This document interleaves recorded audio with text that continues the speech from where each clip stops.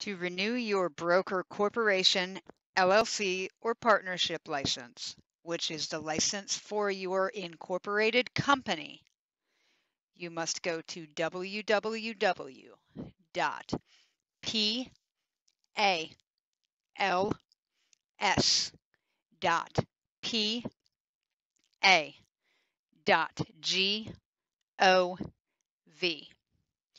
Once you are there, the screen will look like this. You want to click on Login to your account. You must log in to the account that is associated with your company's license. This may be different than the user ID and password you use to access your own personal broker licenses. If you do not remember the user ID and password to access the company license, you can recover it on the right-hand side of the screen. Your user ID, change the password, update your email address, or recover your registration code. If you know your login, you will enter it.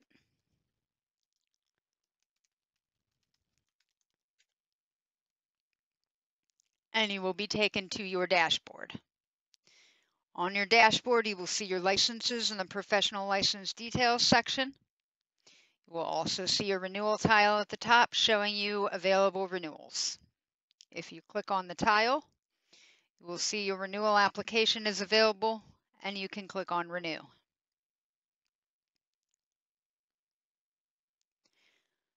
You will not be able to make changes to the information in the section from the renewal application.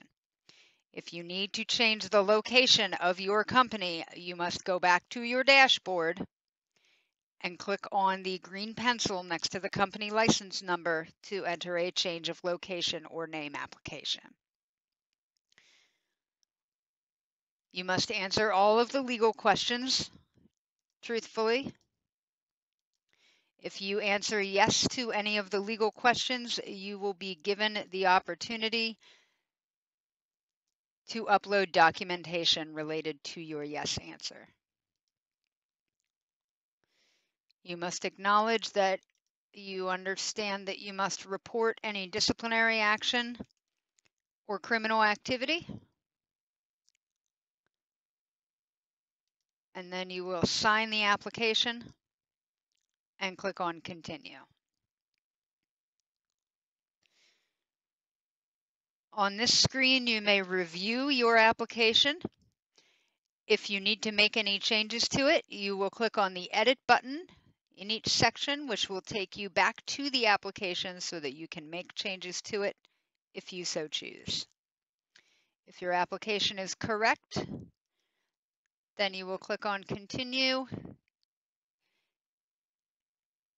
It will take you to the review screen, and you will click on Add to Cart.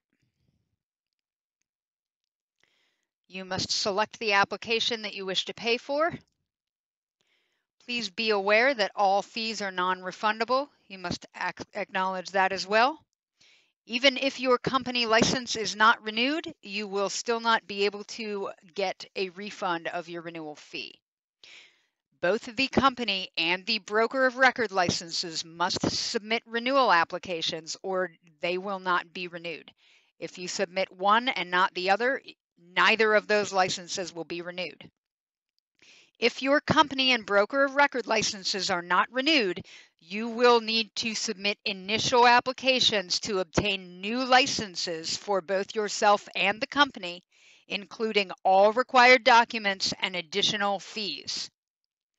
It is imperative that you renew both the company and the broker of record licenses at the same time. After that, any employees that are employed by your company will be able to renew their licenses as well. You will click on Proceed to Payment, and it will take you to a screen where you will enter your credit card information. Once you have made the payment, you will receive a confirmation page that looks like this. You may download a copy of the application for your records if you so choose. You will receive a payment receipt in your email that is registered to this account.